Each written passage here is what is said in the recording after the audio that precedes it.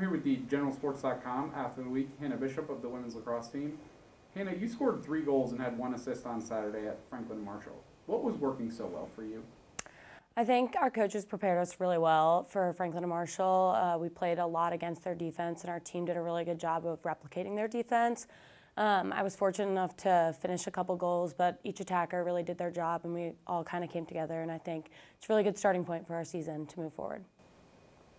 Team pulled out a 10-9 victory at the 7th-ranked Diplomats. What did it mean to start off the season with a win over a top 10 team on the road? Yeah, I mean, definitely it was a really big win for us, really fun. I think it gave us a lot of confidence going forward with the rest of our games. We have a really front-heavy schedule, and I think winning against F&M on the road is really big for us, especially because last year we didn't really have the most normal season and weren't able to play a lot of out-of-state teams. So I think most importantly, it gave us confidence and a lot to work for moving forward. You mentioned it, the team hosts Mary Washington on Wednesday and then plays at top-ranked Salisbury on Saturday. What are your expectations for those contests?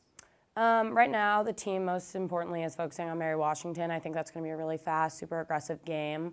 So we're working on our game plan now, and I think we're just taking it one game at a time. So Wednesday's up first, and then we'll see what happens with Saturday. We'll move on Thursday.